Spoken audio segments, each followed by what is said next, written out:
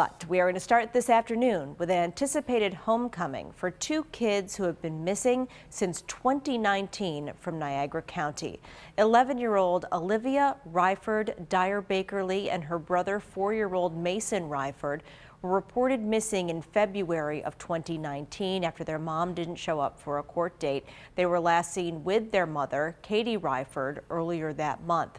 After more than 3 years, investigators found both children and their mother living in Albuquerque, New Mexico yesterday.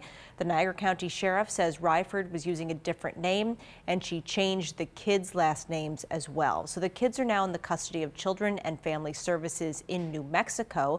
They will be reunited with their father, who has full custody. Their mother is in custody, waiting to be extradited back to Niagara County. She was able to stay off the radar in changing her name. The usual methods that we use to try to find people did not work. So it's my firm belief that she was getting help from family. We do believe there's some family that live in that area, and she was also getting help from family back here.